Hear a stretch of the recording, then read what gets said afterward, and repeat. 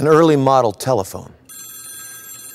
You might recognize it from old movies or television. Not everyone had one, but if you did, you didn't own it. The government did, meaning you rented it from the telephone company, which was government regulated. So, not so surprisingly, when it came to rates and services, one size fit all. Very democratic. And as for any extras or options, dial 0. Operator, number please. Sorry. At one time, this streamlined beauty was considered nothing short of a miracle. So much so that except for a few cosmetic changes, it remained the same for decades. Generations. Imagine having the same phone that's in your pocket or purse 50 years from now. You can't. So why was it caught in such a time warp? Simple. There wasn't any competition. It wasn't until the government stepped aside and allowed private businesses to compete for the telephone dollar that this weighty invention emerged in a comparatively short amount of time into this. Even this.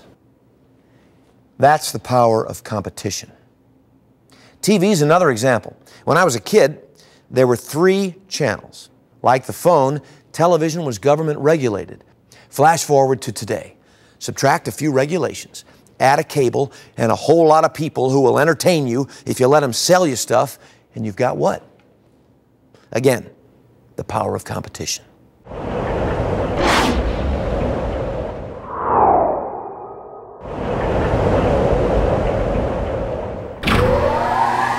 In case you're wondering, I am here to talk about space. The next era of spaceflight, to be exact. So, why all the telephone and TV business?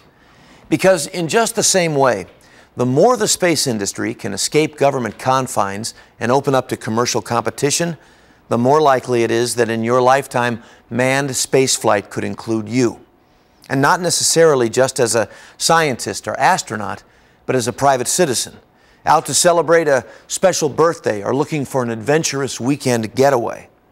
I don't guarantee it'll be as far-reaching or effortless as in the imaginary world where I work.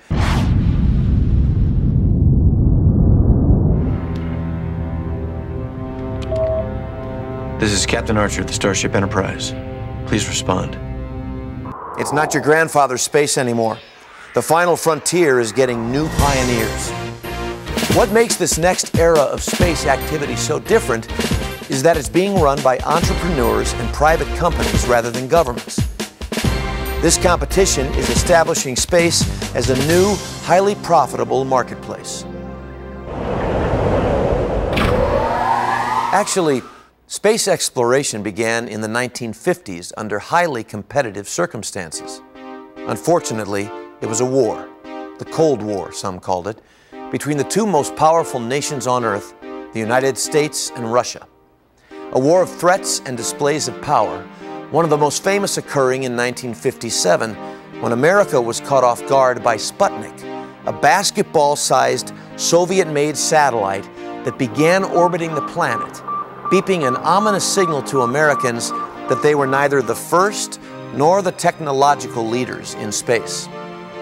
President Eisenhower responded by starting NASA, which retaliated by launching a U.S. satellite called Explorer, and the race for space was on. By 1961, a few heroic dogs and chimpanzees later, the competing superpowers began sending men into space.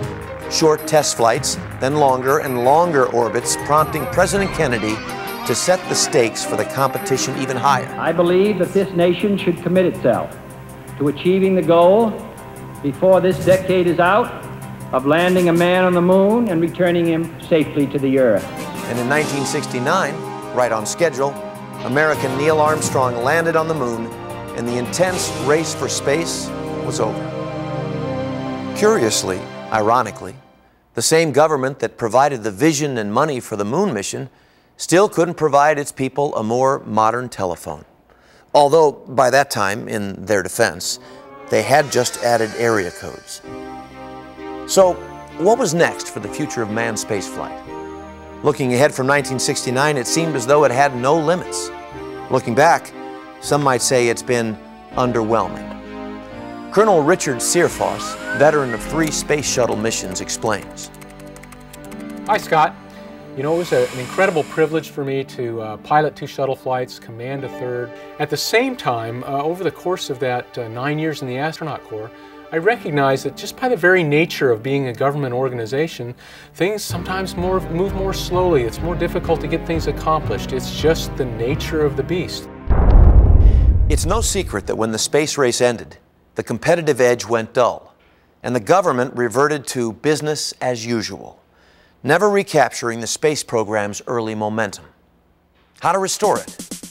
Maybe the answer is to go back 100 years to the beginning of the airline industry.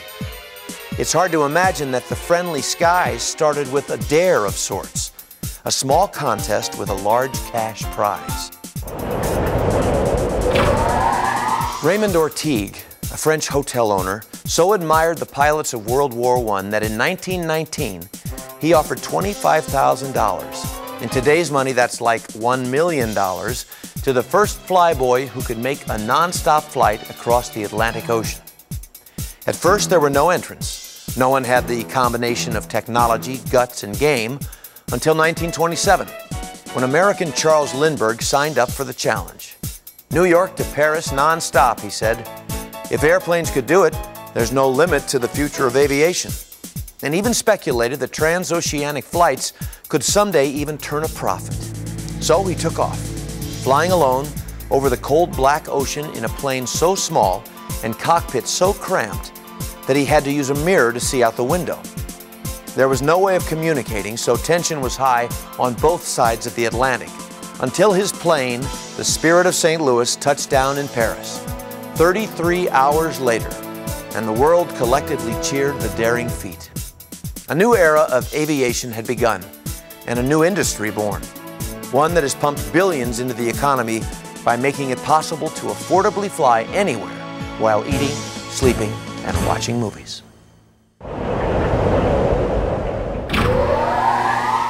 If a cash prize was critical in the development of the airline industry, perhaps a similar prize could launch a space travel industry. That was the thinking of Peter Diamandis. Like myself and millions of kids in the 1960s, he grew up watching the Gemini and Apollo programs and became fascinated with space travel. But by the 1980s and 1990s, he thought we could be doing so much more. Inspired by the Ortigue and Lindbergh story, he created the Ansari X-Prize. My name is Anusha Ansari, and I've been fascinated and fixated on space all my life. I was inspired by the vision of Dr. Peter Diamandis. He wanted to revolutionize personal space flight industry, and I believed in that mission. So my family and I decided to join him in this revolution, and we became the title sponsors of the Ansari X-Prize. It offered a $10 million award to the first private team that launched a manned craft with a 3-person capacity 100 kilometers into space. Not once, but twice within 2 weeks to prove its reliability. There were 26 teams from 7 different nations that competed. As you can see, the designs are unconventional.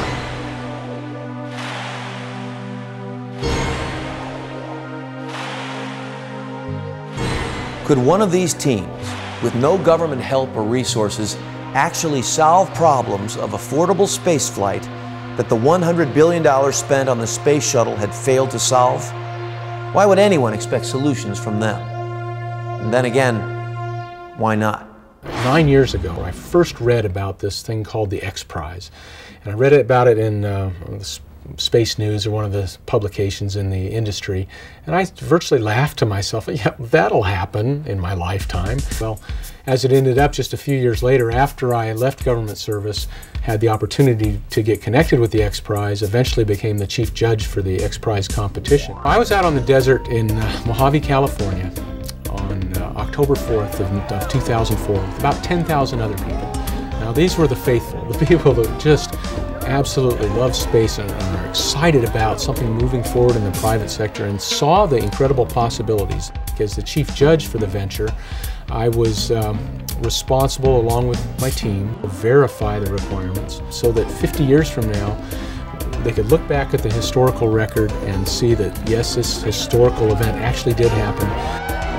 As with all prizes, there can only be one winner, and the winner of the Ansari X-Prize was White Knight and Spaceship One.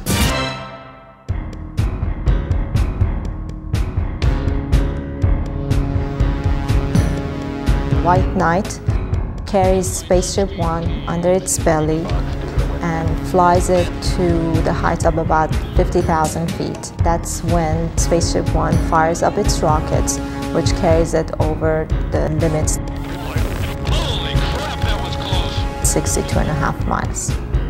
Its re-entry to Earth was inspired by the simple science of a badminton birdie of all things, like a feather whirling down to Earth. It was beautiful. We could see on the jumbotrons, and we saw Spaceship One glide down and land safely. On that second flight, they blasted so far beyond the altitude required, and it was a slam dunk that I was as happy as anyone there to announce that, yes, they actually achieved the requirements. The X-Prize has been won, and we're marching down a new path to sending humans to space.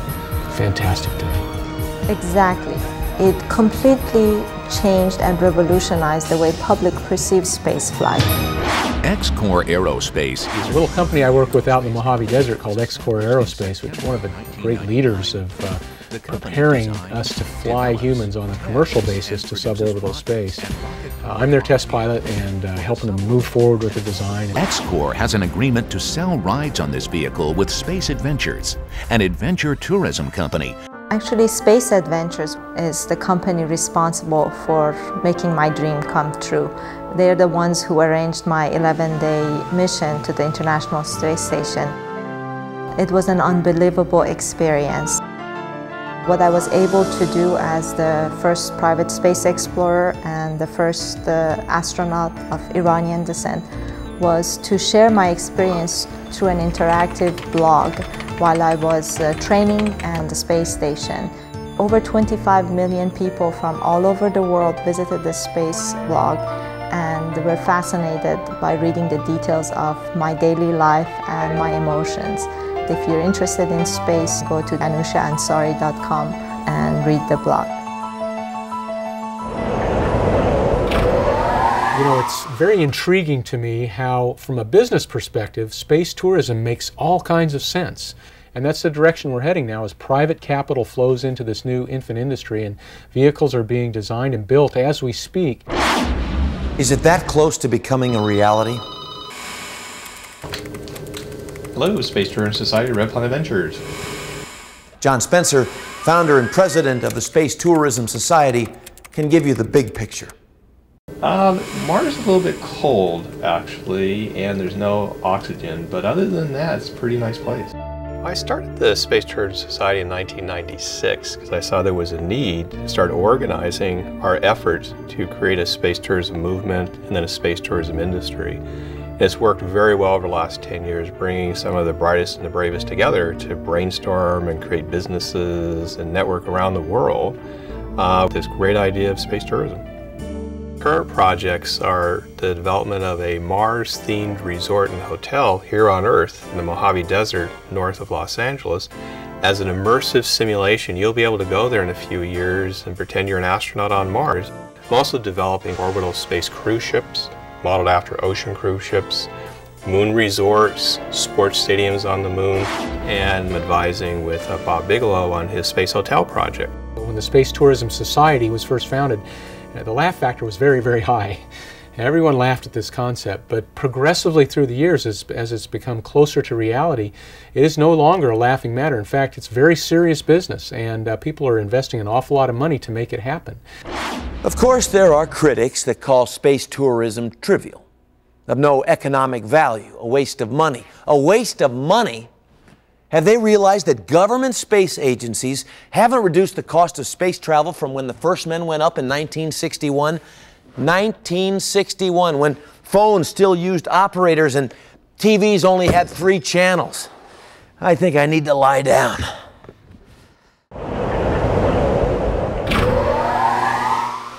seriously. Private space tourism is going to have a huge effect. And it isn't going to be just a small part of future space activity, but the main one. Then when you spin off all the scientific, technical financing, sales, and promotion opportunities, you're talking about a lot of fantastic jobs coming available.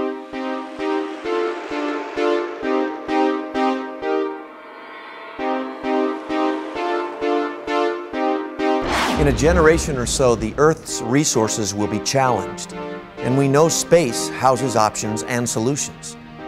But we can only access the bounty of space, whether it's for iron or inspiration, energy or enjoyment, if we can get there and back quickly, safely, and economically. Can we? The likelihood is looking closer than ever. If enthusiastic entrepreneurs with imaginative minds continue to enter the game, there's no limit to who can take part and how much we all can benefit. Maybe in the future, outer space will be called everyone's space. Is it for you?